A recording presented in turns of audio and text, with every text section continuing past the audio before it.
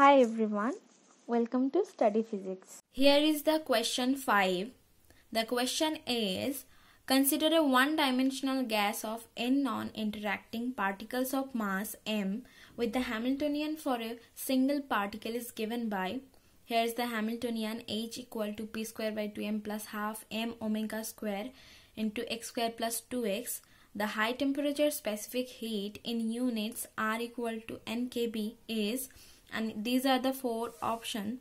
So first write the Hamiltonian, H equal to p square by 2m plus half m omega square x square plus half m omega square into 2x.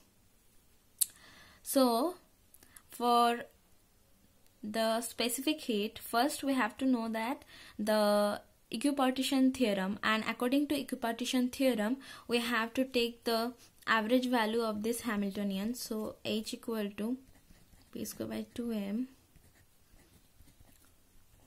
half m omega square x square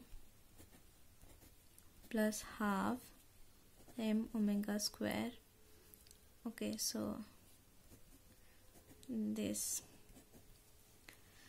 So for this kinetic energy part, we know according to equipartition theorem E equal to half kBT, where kB is our Boltzmann constant.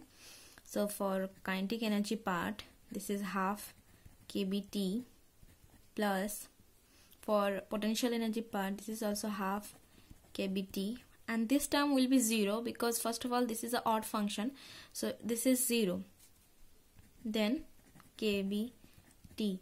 And here they told us that for n non-interacting particles, so suppose this is for n non-interacting particles, so then from this the specific heat, we know specific heat is del E del T at constant V, so n kB, which is our R. That means 1 into R, and the correct option is 1, option A. Thank you. Please like, share and subscribe.